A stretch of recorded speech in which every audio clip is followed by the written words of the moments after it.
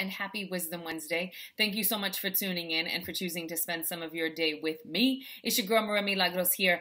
And during the month of October, we're talking about self-care and self-love and different ways to participate in, to cultivate a practice of, to activate self-care and self-love, because when we take responsibility for and take care of ourselves physically, mentally, emotionally, and spiritually, we are better, healthier, happier. And when we are, we're better for everyone that we love and everything that we do. And I say better, meaning healthier for everyone that we love and everything that we do.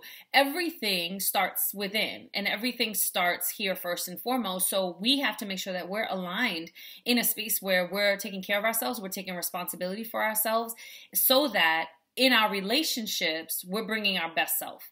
And so in the work that we do, we're bringing our best self. And that also means that best is different from day to day. Because if something happened, let's say there was construction outside your house in the middle of the night, because sometimes they do night construction, and you didn't have the opportunity to sleep that well, your best is not the same as your best on a full night's rest, right? So we self-care, we self-love, and we do the best we can when we show up into the spaces of our lives.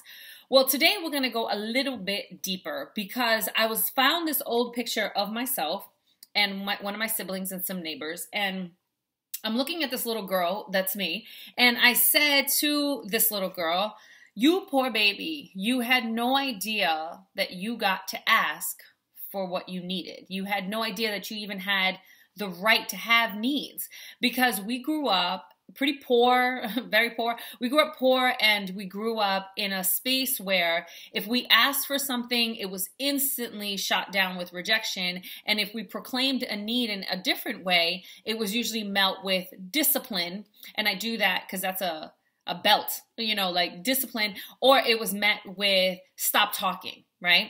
So the adults in our lives were under such stress and such pressure from not having enough money, from living in poverty, from not having enough education, from not having enough of whatever, that they felt like their job was to minimize the children around them so that they wouldn't set them up for disappointment, right? So I get that the adults around us were saying to us, no, you can't be that. No, you can't do that. No, you can't have that, because then they thought, I'm protecting you from having these big dreams that you're not going to be able to accomplish and that aren't going to be real in your life. And I'm saving you in the long run, because people can only give from where they are, right? Because everything starts here. So I was thinking about this whole thing with needs, and I realized that, and I've talked about this before, everything that we do and the choices that we make are based on programming. So either we're just kind of going through the motions of our old childhood programming, or we're being intentional about being aware and paying attention to that programming so that we can create shifts, get help where we need to, and alter to get to a healthier and happier place. Now, specifically when talking about self-care and self-love and talking about asking for help, I'm legitimately talking about asking for help. Now, I can say this because I have so much pride. I don't like asking for help. I would rather do it all by myself and break myself, because I recognize that my old programming says you don't get to ask for help. My childhood programming says when you ask for help, you are stressing out other people. And it was made very clear from that programming that you are stressing me out. So don't ask for anything. Figure it out on your own. So then if that's my childhood, if that was your childhood, whether it meant discipline with a belt or just being rejected over and over and over, or being told legitimately, you're making me crazy, you're causing me stress. As a child, oh my gosh, I don't want to cause people stress, so I'm just not going to express needs at all. Right? And so then we become adults who continuously repeat these patterns, because what we did initially for survival, we continue to do even though it no longer serves us, because we're so well programmed into repeating those behaviors. Now, I have a cousin, and as a child, her life was very different. In her house, it was whatever you need, whatever you need, whatever you need. So all of her needs were constantly met, to the degree that she is unaware of her own capacities and resilience and feels like it's everybody else's job to save and rescue her, because her programming said you don't have the capacity to do this on your own. You're not resourceful. You're not resilient. You're not strong enough. So we're going to run in and rescue you and do it for you. For whatever reason, her parents felt like doing that and kind of putting a bubble around her. It had to do with their own stuff, because we can only operate from our own filters. So her reality right now as an adult is very different than mine, whereas I have a hard time asking for help and I am getting better at it. She asks for help all the time. And when people say no, she takes it as a personal offense, right? I feel like if I ask for help, I'm stressing everybody out and putting them under a burden. None of those things are real, right? It's just from our old programming, again, that no longer serves us. So she and I were recently having a conversation, and I was talking to her about this and just kind of explaining from my perspective. And then she had the insight of her own background and perspective, which was brilliant. And then I had to make sure that I said, okay, what's good about this, right? I'm always looking for what good came from even the most unlikely circumstances that you would think good can't come from, because it helps us change our perspective about what we've been through. And then that alters our filter and then allows us to see more good in our lives. So for me, I find that myself and other people who were raised similarly, we are resilient and resourceful. That's an awesome thing to be. We also have to figure out how to create a balance so that we don't feel like we have to do everything by ourselves all the time. And we not only accept help when it's offered, but we actually ask for help, because that's part of being a human. Now, she recognized that she's good at asking for help and being vulnerable. That's really wonderful and powerful. That's necessary in life.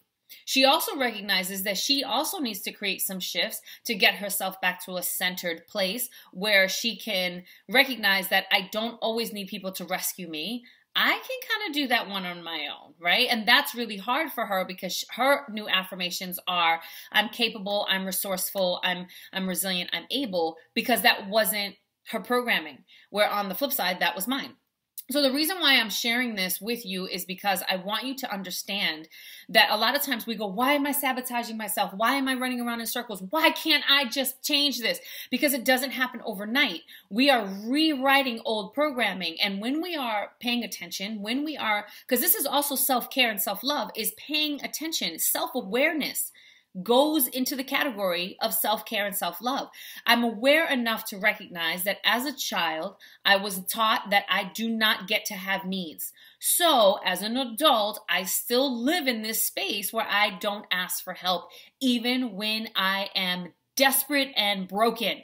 I don't ask for help. I'll figure it out. I'll plow through. I'll be all right. Right? Insane. Because I have this wonderful community of people who are willing to help. I just have to recognize that that's my own stuff. So what I've been doing is saying it more and more out loud. I will say to my friends, this is really hard for me to ask for help. I understand this is my old programming. I don't want you to feel stressed and burdened. And they go, are you crazy? I want to help you, blah, blah. But I have to say it out loud to kind of unpack it. And then it creates a space for us to have a dialogue. And then when they go, no, I'm absolutely able to help, because I'll tell you what, my people, if they're not able to help, they're going to let you know. That's what's really great about my relationships, right? So they're not able to help, they'll let me know. And if they can't, that's okay too, because I'll figure it out, right? And if they can, then that's really great for me, because it causes me to expand, because then I have to allow the help to come in, right?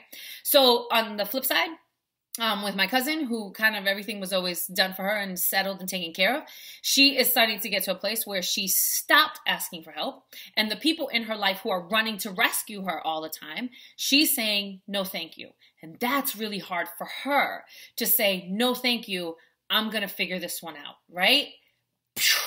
So self-care and self-love is also about self-awareness, and it's also about asking for and allowing yourself to receive help. And it's also about not asking for and not receiving help when it's something that you have the capacity to manage and handle on your own, because for you, it's going to help build up the reminders of who you are, how amazing you are, how capable you are, and you get to step into your gifts.